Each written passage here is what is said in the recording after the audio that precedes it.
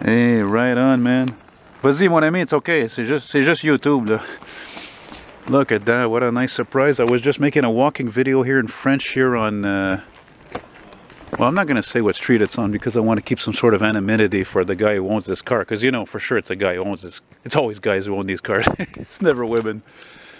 It is the Presidential Town Sedan. Ooh, definitely sounds like a limited edition. I thought it was an executive model. Very cool, baby. It's got the Continental kit wheel and the canvas top. This is a typical car you would see, I think, in the southern US. I would be very surprised if it was from here in Quebec. Le Quebec, là.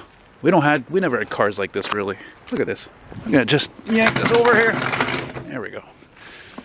And it's got, there's no miles on that car, I think, because A, the canvas top is fantastic. B, those look like almost the original tires. That's exactly how they were when these cars were sold new. Skinny white walls. Wow, that's really cool to see that. I wish it was a little cleaner, but what are you gonna do? It's got the extra chrome around the fenders. Circa 1990 to oh boy, be careful there. Holy macros, is that gonna fit? Ay, yeah, like I was saying, 1990 to 94. They actually did this body style until 97, and then they got all rounded off and everything. And I was never as crazy about the model that replaced this. It's all rounded and bubble type. It's a beautiful car. I have a friend who has one, but I don't know. To me, I think these were some of the nicest town cars that Ford ever built. Also, interestingly enough, this car has the I think it was optional, this windshield. There was something about it. It was, you can see that glare it has, that rose kind of colored. I've seen this also on the marquees. And it was some sort of, I think it was like a UV protection or something like that. I don't know. That's a beautiful old car. Nice sighting. Finally, I see something interesting beyond all these fucking boring fucking cars, blocks after blocks. These Chars plates. Jesus Christ. God forbid there should be a company that should make a car with this kind of a caliber and girth today. Here's your keyless entry. Yeah, very nice interior. Wow, that's a decent ride, man. You know, it's funny because when I first walked up on this car, I actually thought it was one that I filmed. Last time I filmed one of these was in Rosemont, which is near here, the Rosemont district, and it was. It was,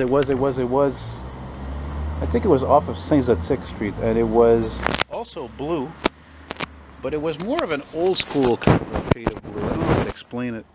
Basically the type of blue you wouldn't even never seen on the cars made in the last 20 years, basically. And the blue on the inside was similar to that, but it was, I think, lighter than this. And so I think it might have been older than this one. This looks, again, more like a, I don't know, like maybe mid-90s, 93, 94, and the executive model that they had after this in the round body style had longer rear doors, kind of like a limo service.